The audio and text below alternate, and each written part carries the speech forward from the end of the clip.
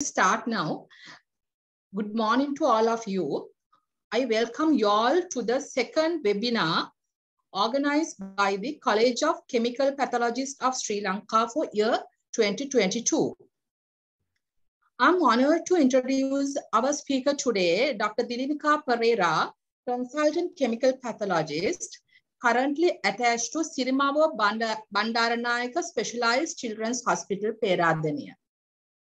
Dr. Dilinika Perera is a senior consultant chemical pathologist with experience in working in many reputed hospitals in Sri Lanka as well as overseas. After her postgraduate training in Sri Lanka, she went overseas for her foreign training at Guy's and St. Thomas NHS Foundation Trust, London. And after 1 year training, she worked as a registrar of chemical pathology in Oxford University Hospital, Oxford. After returning to Sri Lanka, up to now, she had worked in many hospitals, including Teaching Hospital, Kurunegala. She is also an assessor to Sri Lanka Accreditation Board. Today, Dr. Dilinika is going to share her knowledge with us about patient safety in laboratory medicine. Dear Dilinika, thank you for accepting our invitation to be a speaker today with a short notice and allocating your time for us in spite of your busy schedule. We are grateful for your presence here today, and I'm sure that this will be a valuable experience for all the attendees present in this meeting today. Over to you, Dilinika. Thank you very much, Dr. Kisali. And thank you very much for giving this opportunity to present this patient safety in laboratory medicine. So special thank to Dr. Kisali and the college. And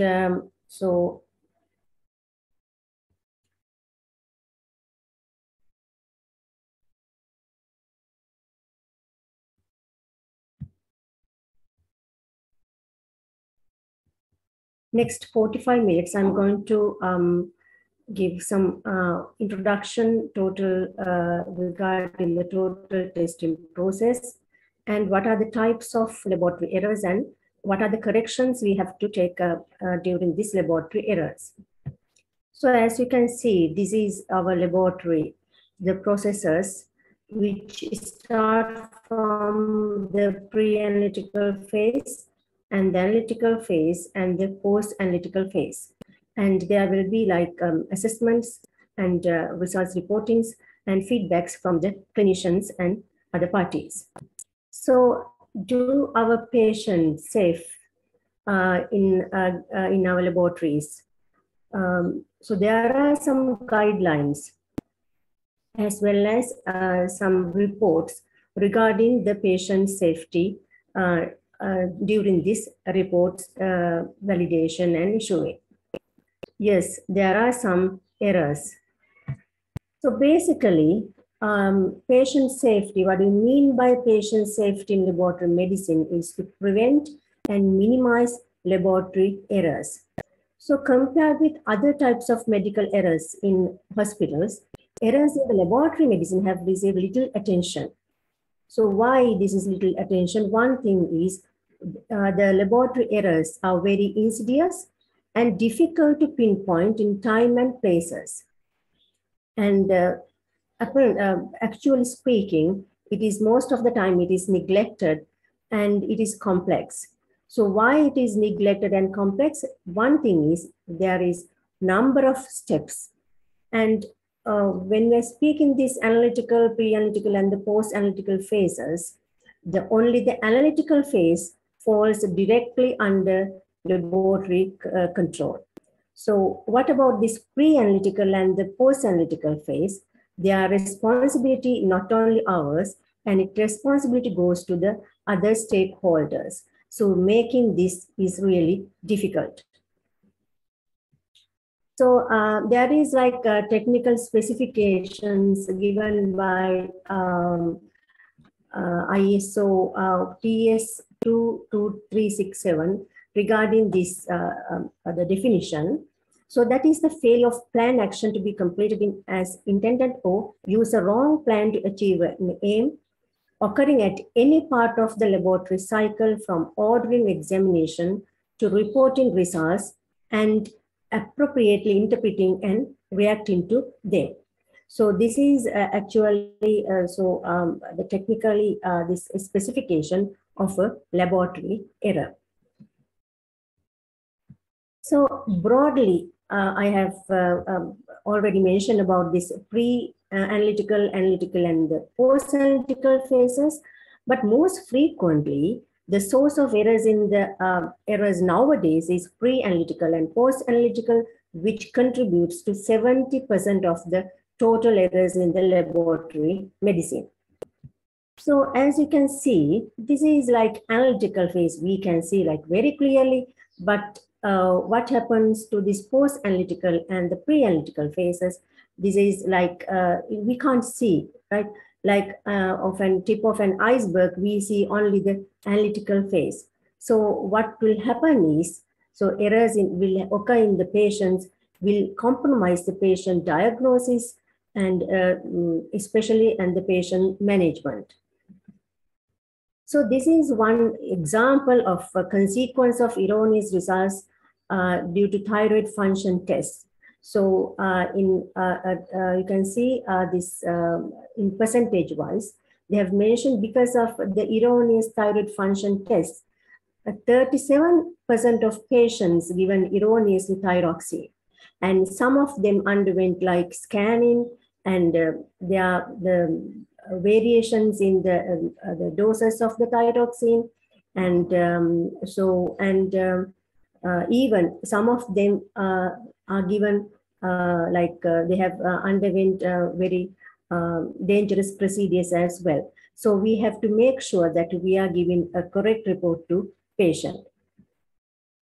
So this is a study done by Mario Pleban in Italy. So they have conducted to see the detection, prevention of errors in laboratory medicine, and mention the percentage relative frequency of the phase, and they conducted to see the total testing process, and they found the type of errors and the percentages. So as you can see, the main contribution by the pre-analytical and post-analytical. So other thing I have to mention here is, so they categorize this pre-analytical phases, pre-analytical, and post-analytical phases, post-analytical, and post-analytical.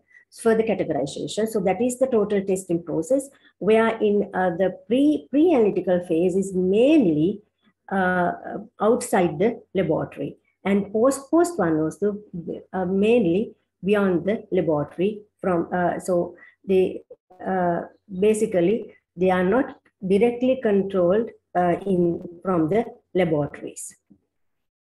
So further, this study shows that impact of errors in laboratory medicine on patient outcomes. So what is the patient's effect and adverse events? So there are references, 4 references. So they have done number of studies to see how much adverse events occurs in these patients. So a little bit about the journey of laboratory errors. So before 1990, high rates and severe of analytical errors will be more. But after 1990, dramatic decrease in the analytical error. Why is that? Because of the standardization of the analytical techniques, reagents, instrumentations, and advances in information technology, and people used to use quality controls, and the majority of them they use quality assurance methods. So because of that, the analytical errors has become reduced. So this is the journey from 1950 to 1990. More analytical errors nowadays is predominantly pre-analytical and post-analytical errors. So there are some studies and audits done worldwide regarding these laboratory errors. And once the College of American Pathologists conduct using 120 labs, and they found the commonest laboratory errors is a misidentification. And there is a Danish study done, found that 81% of the errors due to pre-analytical phase, and 10% is analytical, out of those, majority is human errors rather than technical errors. So these things are very important to identify our errors as well. So a little bit about the total testing process. So what is this total testing process? It is generation of any laboratory test results involves 9 steps, starting from ordering, collection, patient identification, sample transportation, separation, analysis, reporting, and action. So all these steps are very much important when we are talking regarding the laboratory errors. So the total testing process, quality in the laboratory medicine. So each and every step where I have mentioned, we have to perform correctly. And this will assure valuable medical decision makings and effective patient care. So why these errors, the reason for neglect in the laboratory errors? So one thing is it is very heterogeneous and there are ambiguous definitions of what a laboratory error. And so other thing is sometimes we can't identify the types of errors because there are no certain protocols to go to, there are no clear steps or guidelines. And other thing is we are dealing with other stakeholders. So the cooperation and communication with other clinicians is very much important. And the physicians and other parties, they are having very poor perception and sometimes they don't know regarding these laboratory errors. And as laboratory professionals, sometimes we are also reluctant to report and disclose data on types of errors and their frequency. So if we communicate with the clinicians very clearly, and then I think most of the laboratory errors we can prevent it. And there are certain alternative procedures like point of care testing and blood gas analysis. They are sometimes, most of the time, it is not under our control. So we don't know whether they are running proper quality control, doing maintenance. So those things also can contribute to the errors, which is also error. So I have described about the pre-analytical phase. Actually, this is the most vulnerable part of the total testing process, and this is the most challenging phase. So it is still the remaining a challenging phase for the laboratory consultants. So there are some quality in the pre-analytical phase. The ISO guidelines mention about the requirements by 15189. So the pre-analytical errors starting from the clinician's request and so the laboratory preparation of the sample before analysis. So this throughout this process is the pre-analytical error can occur. So it starts from the patient identification, patient preparations, the completeness of the request form. Whether it is a hand request or the electronic requesting, selecting the site preparation, tourniquet applications, and proper venipuncture techniques also important. And order of draw, tube mixing, correct specimen volume, tube handling, labeling, and sample accepting and rejecting rejection criteria, centrifugation procedures, special handling of some of the samples, and the stability of the samples. So the patient identification is very much important. So which is the critical first step in the blood collection, right? So we have come across patients, the sample collected from a wrong person, that will be the worst clinical outcome.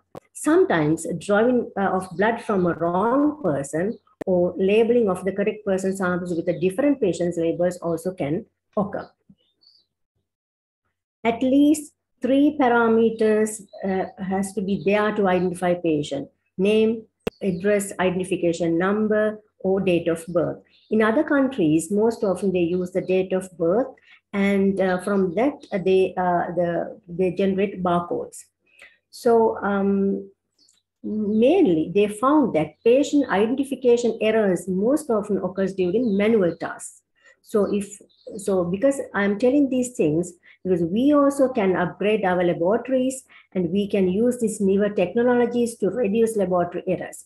So if we can use like electronic technology like barcoding, radio frequency identifications, or wristbands, right? In hospital inpatients, so in other countries, they wear a wristband. So because if you, in Sri Lanka, most of the time, so if you call by a name, right? So there are so many people in the ward by the name. So other countries, they don't do that. So because of that, the errors will be minimal. So incomplete laboratory request form, this is like a headache for in Sri Lankan request forms. They are very incomplete and hardly they write legibly, because most of the time they are hand requests. So mistakes in patient identification is they found that up to 25% of pre-analytical errors is due to this errors in the request form. And prevention is by electronic request and barcode system reduce these errors.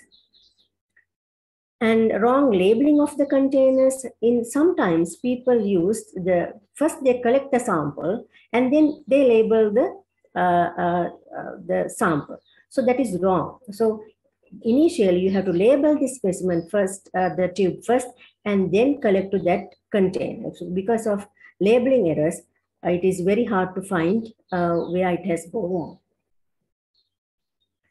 And other thing is the responsibility. We have to prepare the patient properly before sample collection, whether this patient needs fasting, for an example, for fasting plasma glucose or lipid profile, and the duration and the hormone, preferably at 8 to 9 a.m. because we all know the most of the hormones, especially like cortisol, there's diurnal variation. The highest level will be in the morning and gradually decrease towards the course of the day.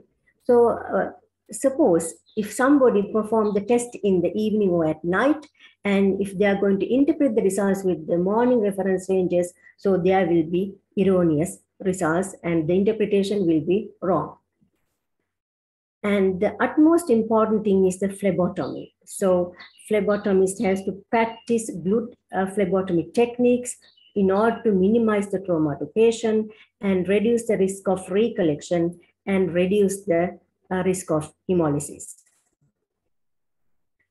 Posture. Patient has to be seated or supine for at least 20 minutes before sampling. So never ever take the sample when the patient is standing. Selecting the site. So that is also important. So to take a better quality sample, the phlebotomist has to select a proper site, especially median cubital vein will be the proper site.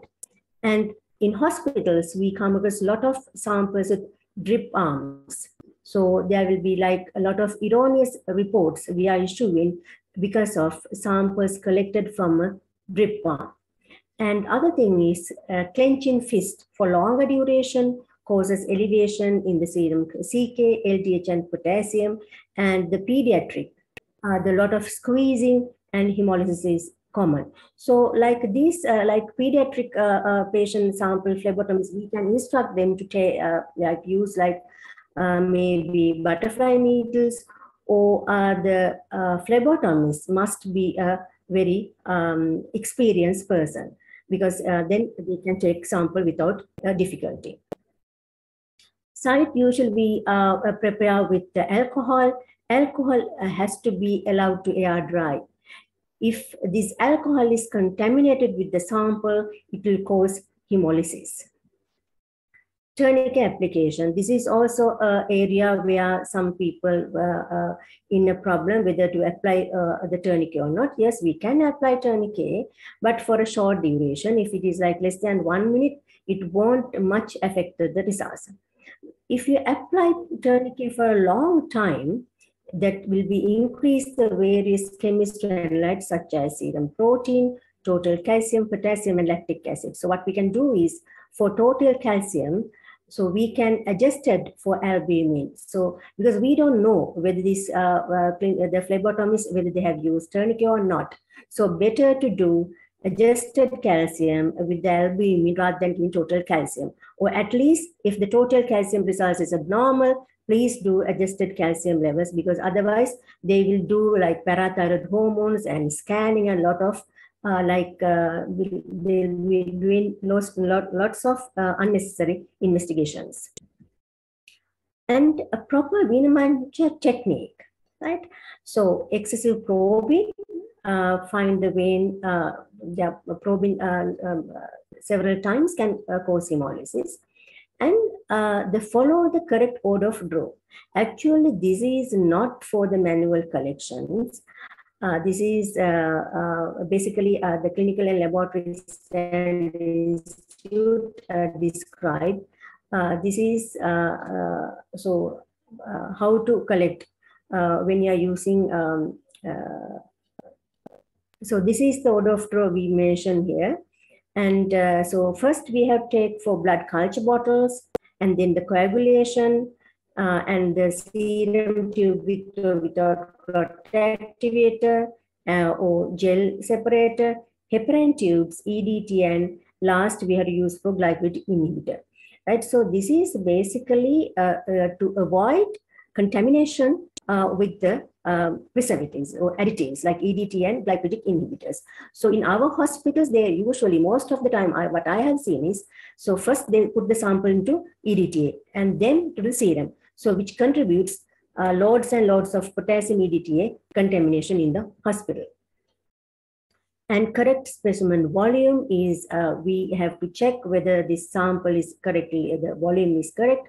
And the one thing is whether this amount is adequate for the testing. And other thing is, if there are some additives, so we have to check with this blood to additive ratio is correct.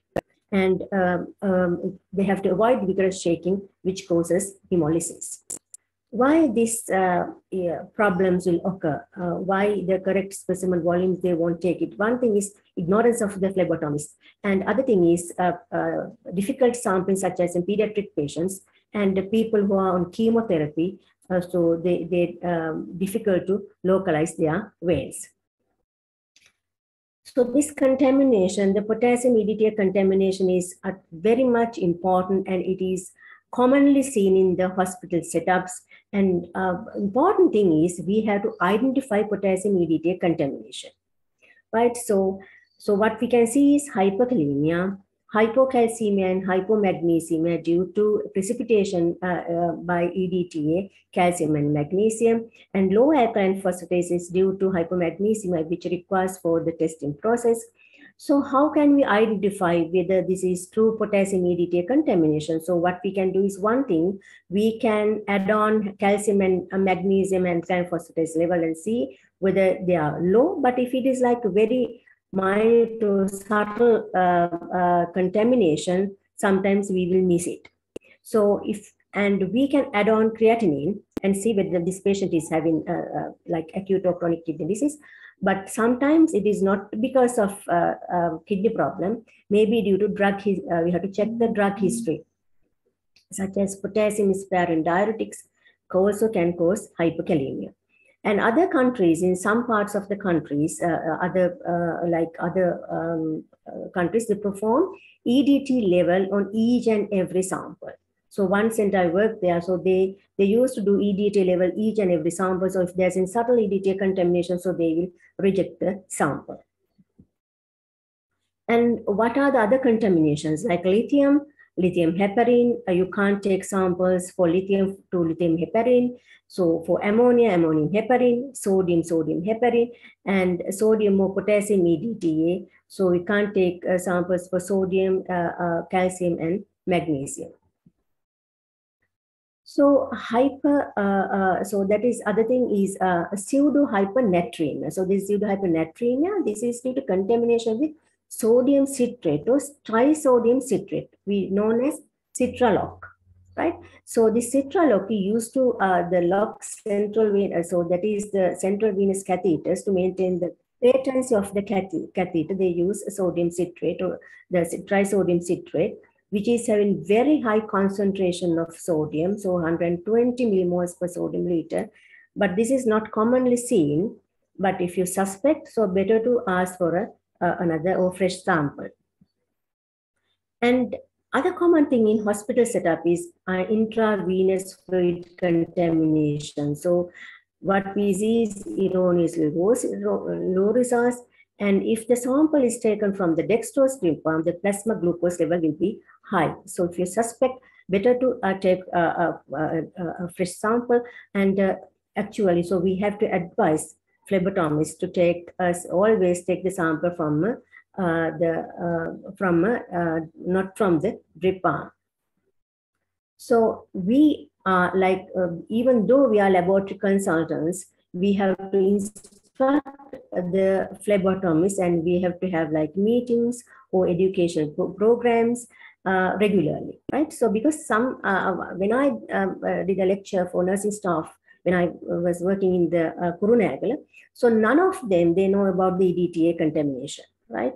So that is important, because most of the things we have to communicate with them, we have to give the education. And other problem is especially hospital setup, they are very heavy workload. And we have discussed for staff allocation, and we can't just ignore them. We need some continuous monitoring and discussions. And other important thing is we have to instruct them to take from a proper needle. The needle size is 21 gauge will be preferable, and instruct regarding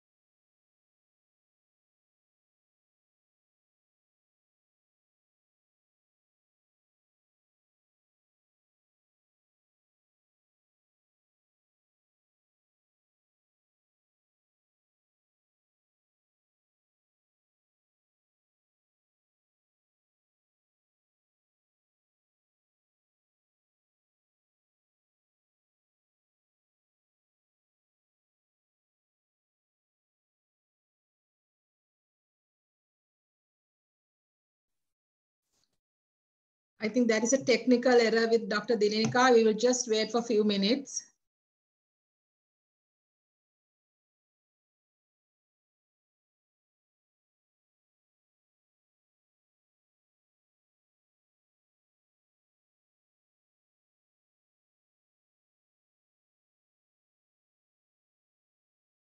sort of some maybe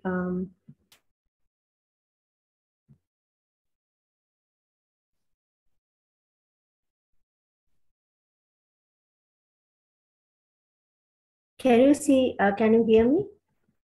Yes, Dilinika, we can see you, and I think you can share the slide. So I have already shared. Can you see this slide? Yes, can see. Okay, right. Thank you.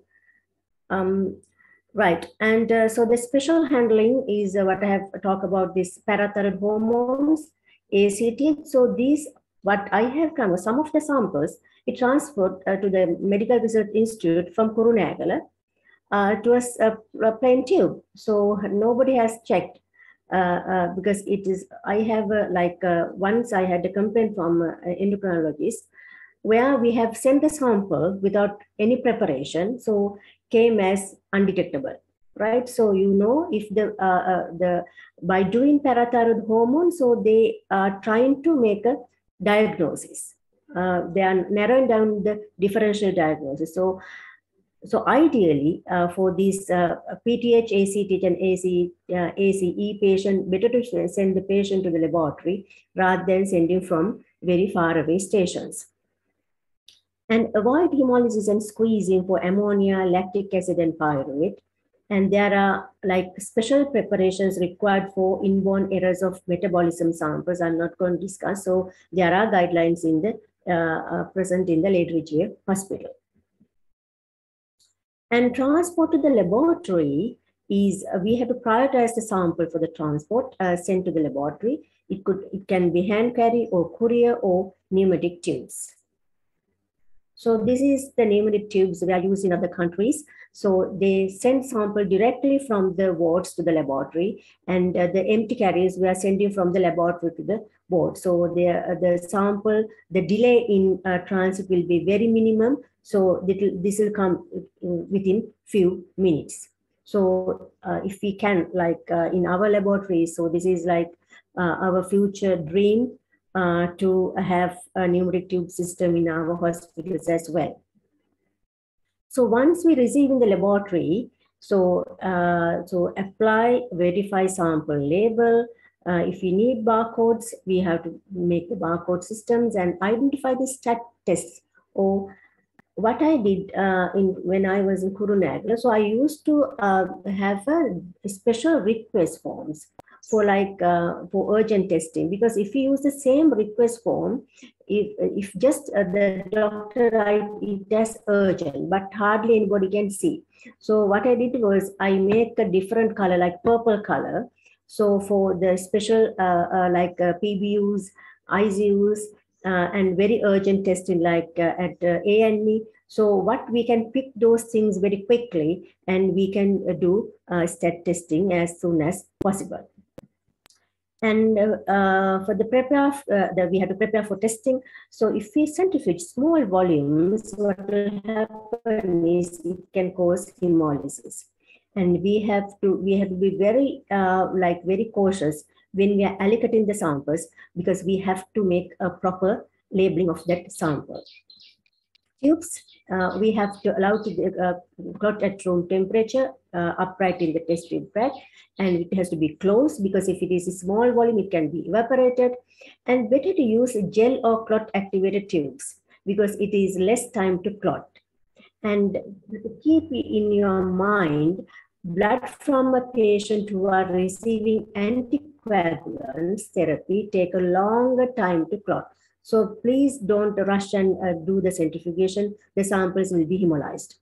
And the other thing is, if you spin the samples too quick before clotting of the sample, what will happen is there will be a gelatinous and fibrinous system sample that will require respinning will be there, and there will be like a gelatinous component, which will difficulties in analyzing.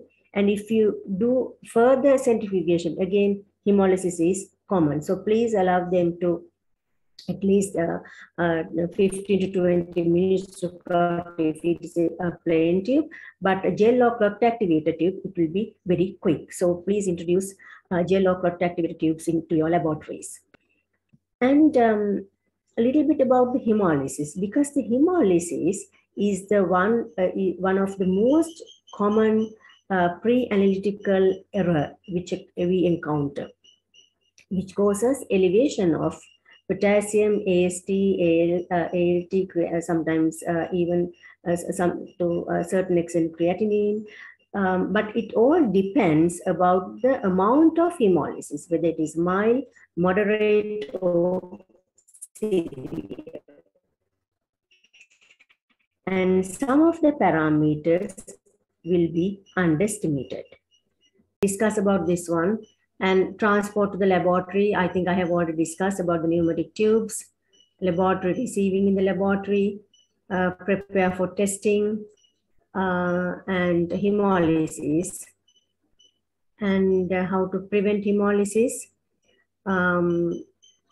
Yes. So how to prevent hemolysis is to, the majority of the rejections where I have mentioned about it is due to the hemolysis. So avoid alcohol contamination, vigorous shaking of tubes, appropriate needle gauges, use gel or clot activated tubes, avoid freeze and thawing of blood specimens. So you can't put into the fridge and take the sample next day and do the serum electrolytes. And introduction of the vacuum tubes along with the closed system of the blood collection will prevent this hemolysis. And these are the lipemic samples. So the other problem in the laboratories are the lipemic samples, and lipemia will interfere the spectrophotometric assays depending on the wavelengths. So especially when they are analyzing NADPH at 340 nanometers, and which can cause pseudo-hyponatremia, as you all know. So what we can do is, if you are suspecting pseudo-hyponatremia, we have to perform serum sodium from direct ion selective electrode, and we can check with serum osmolality. So if the clinician is suspecting pseudo-hyponatremia, if they're asking, so this sodium is wrong, so ask them to send for serum osmolality, and the serum osmolality will be normal when the sodium is low, hyponatremic. And why this is happening? So the lipemia is due to a wrong timing of the sample post-meal. So especially this occurs especially in pediatric population. So what we can do is, for the pediatric populations, we can't ask them to fast. So please take the sample just before the next feed. And people who are having hyperlipoproteinemia, already diagnosed patients, so we can ask them for overnight fasting along with the post 1 week treatment, and we can do the testing, the chemical tests. And this is the responsibility of the clinicians and the phlebotomists to ensure the proper patient preparation before sample collection. Dilinika, so just click your slide. Just click the slide that you're on the side way. Just click the slide. So this is the side. Yeah. The side way. Yeah. There are slides. No, which is your slide number now? What is that? So still you can. No, it's okay. Dilinika, just click the slide. The side where there is a slide from 21, 22, like, just click on your slide you're on. Just click. No. All right. You just click like that. Then we can see. All right. Okay. Okay. Right. Okay. Yes, right. Excuse me, ma'am. Dr. Dilinika, ma'am. What I want to say is, I can't hear you. when you want to move to the next slide, please click the new slide as you did now. New slide. Okay. No, Dilinika, this way is okay. You just can you see now? Can you see now? Okay. Now we can see. Just click on slide. When you want, just click on next slide. Okay. Can you see now? Yes, ma'am. We can see. Okay, right. Okay. So so then I discuss regarding this lipemic samples. So what we can do in our laboratories, we can do dilutions, so that we can dilute the sample and then repeat testing after the treatment for the hyperlipidemia. But in other countries, they use lipoclear.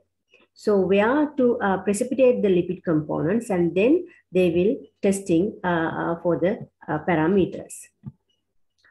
And other thing is the bilirubin. So the bilirubin will be, the hemolysis will be affected the bilirubin by inhibiting the diazonium color formation. And total bilirubin concentrations will be decreased even at mild hemolyzed specimens. So we have to keep this in your mind. And other important thing regarding the bilirubin is a photosensitive, and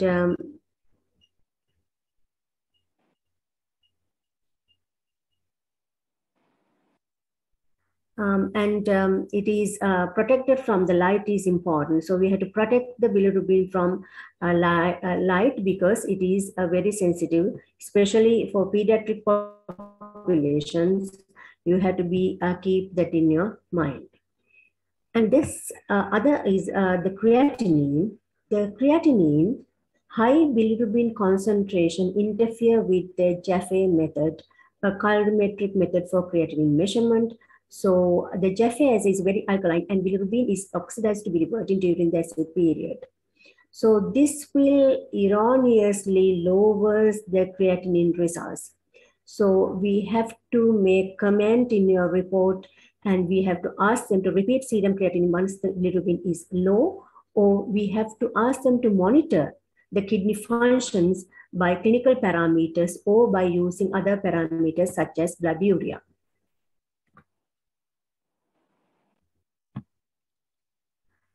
Pseudohypokalemia. So this is what you mean by pseudohypokalemia is marked elevation of potassium in the absence of clinical pathology in electrolyte balance. So I have already discussed regarding these mechanical issues, but I have to highlight regarding these patient-related factors such as thrombocytosis, erythrocytosis, leukocytosis. So those patients, they will have high potassium. That is not because of the actual elevation, that because of elevation of the WBC, especially in leukemias. So when the clinicians are asking what to do, what we can do is we can ask them to send the sample in lithium heparin tubes, because this hemolysis is mainly during the clot formation, or either, but usually because we don't have lithium heparin freely in Sri Lanka. So I ask them to do a blood gas analysis. So where it won't clot, they use heparin for that. So we can compare if there's any problem, we can compare with the blood gas analysis report. And pseudohyponatremia I have discussed earlier also. This is due to low sodium concentration, irrespective of a normal serum osmolality. So there are so many causes of pseudohyponatremia. So one thing is due to accumulation of cholesterol components, and other thing is due to accumulation of protein complexes. So it could be due to hypertriglyceridemia, hyperlipidemias, lipoprotein X accumulations, and familial hypercholesterolemia, which causes very high cholesterol levels. And accumulation of protein complexes commonly seen in patients who are having multiple myelomas, where malignant monoclonal gammopathies and malignant lymphoproliferative disorders and myelodysplastic syndromes, and even after intravenous immunoglobulin therapy. So what we can do is we can ask for the clinic, and we can do it with the serum osmolality, and we can repeat following the treatment. So I'm not going to discuss more things in biological variations, but we have to keep in your mind. So some of the errors could be due to biological variations, because this is not due to any erroneous things, but if the patient is on medications and change the biochemical results, and certain parameters will vary with the biological variations. And it could be, that it could be intra-individual or inter-individual, and patient-related physical variables such as stressors, diet, and exercises can also affect the results. So we have to interpret results accordingly. So this is one study they have done to try to find selected some constituents. You can see the percentage increase and percentage decrease of some of the analytes biochemical parameters. So this is also interesting diagram, and what you can see, the detection and prevention of errors in laboratory medicine. So this is known as Swiss cheese model. And this is described by a person known as reasons. And you can see there are two components, the gaps and the defenses. So one thing is, what are the gaps in our laboratory errors? So the complexity of the total testing process, and troubles in the boundaries, shortage of staff, and increased complexity in test interpretation. And then defenses are the well-designed procedures and processes, simplification and automation, training, supervision, effective lab or clinical interface. So this describes the presence, the holes describe the problems, and what he described is usually, so it is, it won't go continuously if we can defend, right? So we can, there are gaps and we can defend by using that, so we can prevent the laboratory errors. So patient safety corrective actions. So there are so many governing bodies in Sri Lanka Accreditation Board, and clear and nice. So they have some guidelines in order to prevent this or protect the patients from these laboratory errors. So what we can do is effectiveness of laboratory data communication, communication of critical results, sample acceptability and rejection criteria. So I didn't tell about this acceptability and rejection criteria. So we are always try to accept all the samples we are receiving in our laboratory, but it is better to reject some of the samples, but provided there should be acceptable and rejection criteria, written criteria. And when you are at any time when you are going to reject the sample, we have to mention why we are going to reject those samples, and the appropriateness of test request, and avoid manual transcription of data. So if you are going to manual transcript or type, so there will be a lot of erroneous results. And other thing is written procedures for pre-analytical phases. Hardly, I don't think we have any written procedures for pre-analytical phases. And we have to check for the personal qualifications and monitor sample quality indicators. And I have mentioned about the rejection criteria. And what other countries, what they use, but I don't think we have those facilities in our country. So most of them, they have gone for modern robotic technologies, and even they have automated phlebotomy trays and pre-analytical robotic workstations. And this will reduce the number of manual steps, and this will reduce the laboratory errors. And barcoding and automatic detection of serum indices such as hemolysis index. So this is the index level. So even our in the latest analysis, we have these index levels. So that is hemoglobin, icterus, and lipemia. So there are index levels, and according to the concentration or magnitude of the hemolysis, lipemia, and the icterus, so they provide the index level. So sometimes we can put that index level, or we can put a comment. At least what we can do is we can stop sending erroneous reports. And little bit about pre-analytical errors in urine and feces.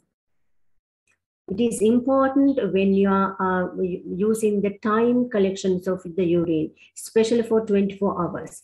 Because if you because we will take the volume of the urine. So if it is erroneous, what will cause is the excretion values will be wrong. So patient has to be clearly instructed for 24-hour urinary collections. And what about this preservative? Sometimes the patient do throw away the preservative. So clear instruction not to discard the preservatives.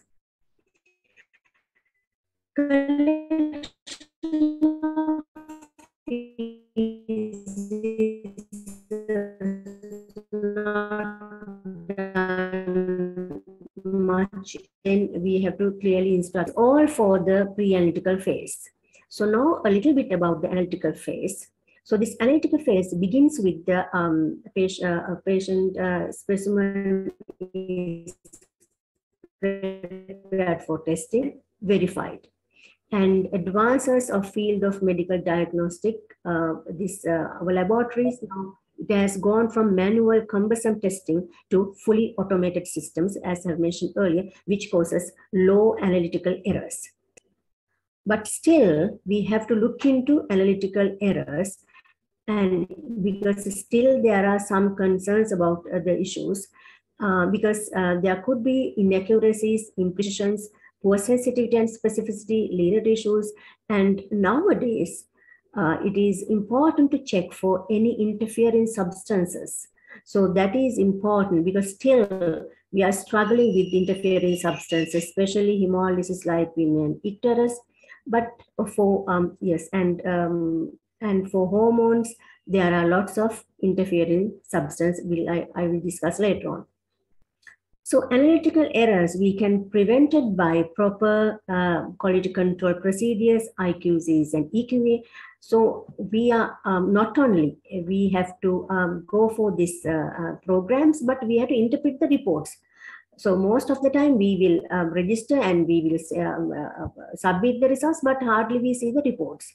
And then we have to detect the trends and biases, and we have to find the root cause.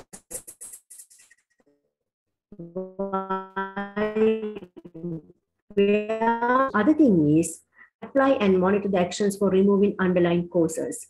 And we have to check, especially after EQA reports, whether if we have gone wrong. So ideally, we have to recall the reports.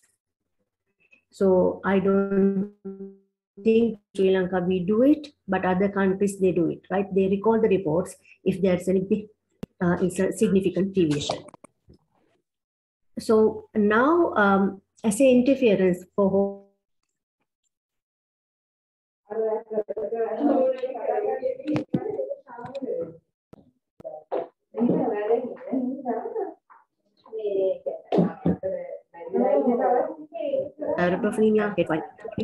and biotin interference and cross-reactivity of steroid hormones. So those are the challenging analytical errors nowadays. So there are very corrective actions for each one. But I have to tell one thing. If clinician is suspecting any interference, assay interference, few things we can do. One thing is we can repeat the, we can ask for a new sample and we can go for a repeat testing. So if we get the same results, and then we have to go for like, we can go for like dilutions and check for linearity, but we can't do protein binding analytes such as T4, that's free T4, we can't do it, but TSH, yes, we can do it. And the other thing is, we can go for a different assay platform. For we can double check from different assay platform, because I am getting lots and lots of complaints regarding whether this is assay interference with TSH. So what we can do is we can go for another platform, but we have to make sure that it's not a different analyzer. So ideally, we have to check for the antibodies. What are the antibodies they are using in that platform, right? And then in other countries, they use heterophile antibodies to block the antibodies like HAMA and the antibodies which cause interference. But in Sri Lanka, we don't have heterophile antibody blocking tubes. And I'm not going to discuss many, but what I'm going to highlight is what we can do, what are the improvements in analytical phase we can do is, one thing is we can go for laboratory accreditation, and there we should have written policies and processes and procedure manuals we can have, and proper training, and participate in proficiency testing, and maintenance of the records of the laboratory environment, and proper maintenance of the equipment and the analyzers. A little bit about the post-analytical phase. So that is, results are reviewed and related to the clinicians, and the clinicians will be interpreted and make the diagnostics and the therapeutic decisions. So the significant contribution to errors in the post-analytical phase is due in the reporting and erroneous validation of the analytical data, and so sometimes it is incorrect data entry. And what are the requirements to the laboratories? We have to report the stat results, critical values. We should be aware about the critical values, and which reduces the human errors and by root cause analysis, process control, and education and communication. So this is the critical values used in Royal College of Pathologists. So in our laboratories, we should have our own critical values. So we have ideally given to medical laboratory technologists and medical officers. So they have to inform the results accordingly. So I'm not going to discuss these things, but this is what they use in Royal College of Pathologists. And in next few minutes, like 1 or 2 minutes, I'm going to discuss regarding a very short thing about the survey, which is conducted in the UK, because it is important, but we can have our own service, because I don't think in Sri Lanka, we don't do much service in pre-analytical and post-analytical phases, right? So this is this pre-analytical working group, like this is together with like ACB. So they used laboratory information management system for this survey. And pre-analytical errors were recorded and how they were classified and gauge interest in external quality. This is like an external quality program, right? So in other countries, they even they used to do like EQA programs for the pre-analytical phase even, right? So the laboratory responses were received from 104 laboratories. And this survey, they have asking some questions. So do you measure the eligible requests? So percentage samples, whether tests were not requested, how many samples not received, and how many samples, the percentage of hemolysis, lipemia, and so on, right? So there are so many questions, right? And then this survey, they are mentioned about the percentages. They have mentioned they are how much percentage according to that questions. So strategies to improve patient safety. We can approach in person, legal approach also there, but I don't think we practice legal approach, and we can approach systematically also. So those are the things basically for improve the patient safety. So my last slide, take home message. Provide effective diagnostic services to the patient. And most important thing is we have to communicate, and cooperation with the clinicians are the crucial to avoid errors, because hardly we communicate, hardly we inform regarding this analytical the errors which occurs in the laboratories. And adoption of quality controls, we have to strictly adopt external quality assurance programs and internal quality controls. And appraisals and audits. I don't think we perform audits in our laboratories. It is I don't think much we must, but it is not much, like we are not doing it regularly. And incident reporting laboratory quality services. So in other countries, they use incident reporting in each and every laboratory errors, right? There is a form which we have to fill it, and we have to mention about what is the incident which occurs, and we have to put the corrective actions, and there will be like continuous meetings and discussions regarding these errors. Ultimate goal is to safeguard our patients. Thank you very much, and very extremely sorry for the inconvenience happened due to this, I think due to internet. Extremely sorry about that. Thank you. Thank you, Dilinika. If you all have 1 or 2 questions, you can, or any comments, I can give 1 to 2 minutes for you all.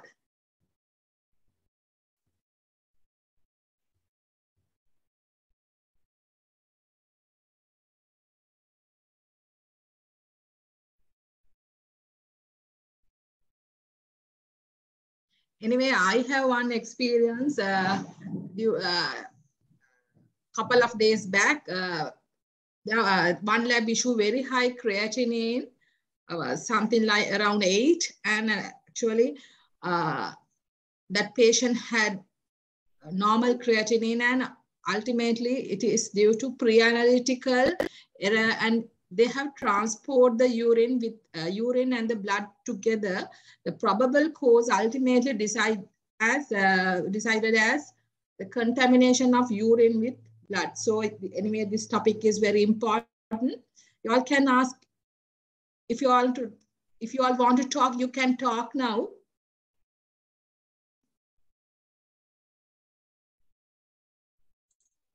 Okay, thank you, Dilinika. Anyway, now I invite Dr. Tushara Hevagekana, Joint Secretary, CCPSL, Consultant Chemical Pathologist, Teaching Hospital, Anuradhapura, to deliver the vote of thanks. Thank you, Ms. Ali.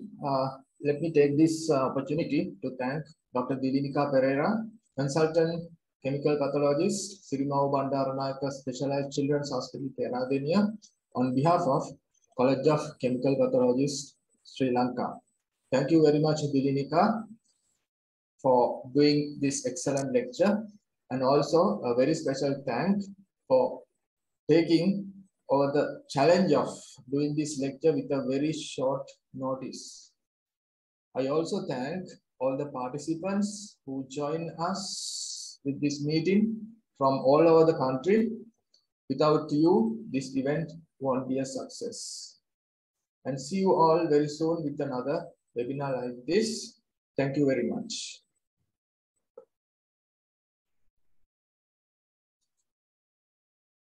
Thank you.